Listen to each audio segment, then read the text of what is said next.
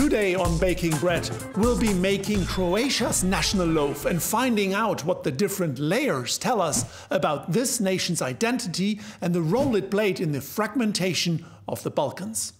I'm Georg Matthes and I'm a European correspondent, but I also love to bake. So here's some food for thought from Croatia. This complex-looking loaf actually starts off very simply with just 3 ingredients. 60 milliliters of milk, 4 grams of yeast, and 90 grams of bread flour. Mix them well and leave them to rise overnight.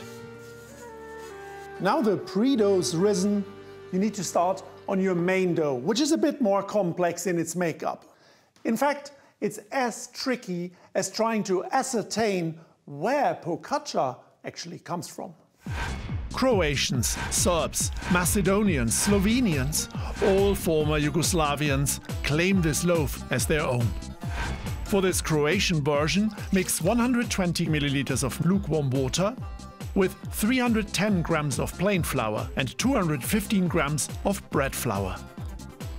Then add the pre-dough, plus 10 grams of fresh yeast, 45 milliliters of sunflower oil, 75 grams of natural yogurt, 2 eggs, 7 grams of salt and 10 grams of sugar. Knead the mixture well and place it in a bowl greased with sunflower oil. Cover it and leave to rise for 45 minutes. I'm willing to do that. I have a courage to do it. And courage is what Croatia's Prime Minister Plenković needs for the next step. Divide the dough into 5 pieces. As we saw during the wars of the 90s, splitting things up in the Balkans, it's never easy. This is something we don't market widely, but these are the facts. So don't just judge this by eye. You need 1 ball weighing precisely 300 grams and 4 balls of 175 grams each.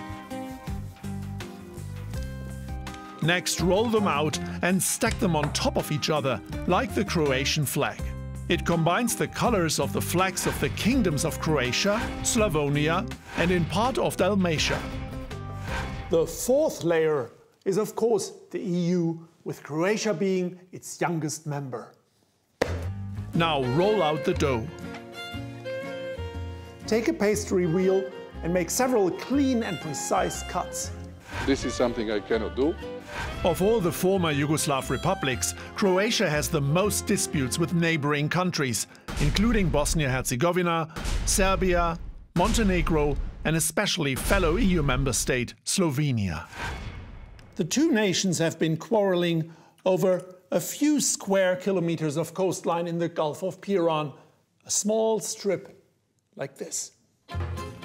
Once you have about 20 thin pieces, roll each of them up like you would a necktie, the most famous and stylish invention ever to come out of Croatia. During the 30 Years' War, in the early 17th century, Croatian soldiers wore red cravats as part of their uniform. Next, grease a springform tin and place your compact little bundles around the ball of dough in the center. Leave them to rise for around 45 minutes. Whisk an egg and glaze the top of the dough. Then bake the whole loaf for 30 minutes at 220 degrees Celsius.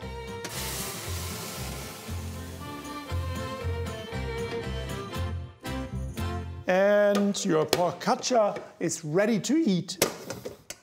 A bread that's as rich, ornate and multi-layered as the Republic of Croatia itself.